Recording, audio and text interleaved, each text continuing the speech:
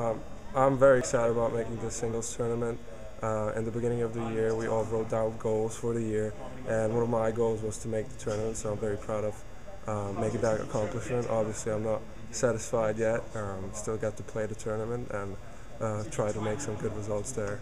Obviously really excited. We had a feeling after our fall that it could happen. We had a really good fall. We did really well in regionals and managed to win that, and then we got to the quarterfinals of nationals and really sort of proved ourselves there. With a couple of good wins in the spring as well, so we're really looking forward. Both of us are playing great. We're not playing together right now, but a couple of weeks practice, we'll soon get back into the swing of things. Really looking forward to the tournament.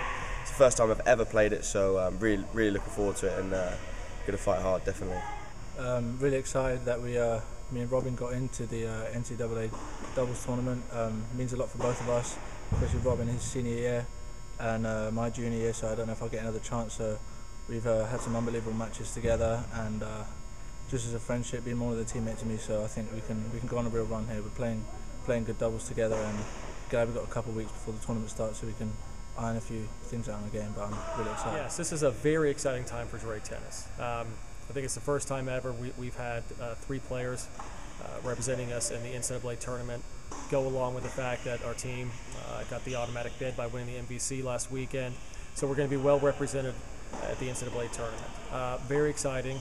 Just another example of the hard work this team has put in, and another example of this team forming its own identity. It's a lot to live up to last year. Last year was kind of named the greatest team in Drake history, but this team pulled off a conference championship.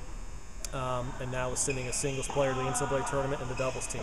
So, you know, we're working hard, and it's paying off, and we look forward to going down to Athens and playing some good tennis.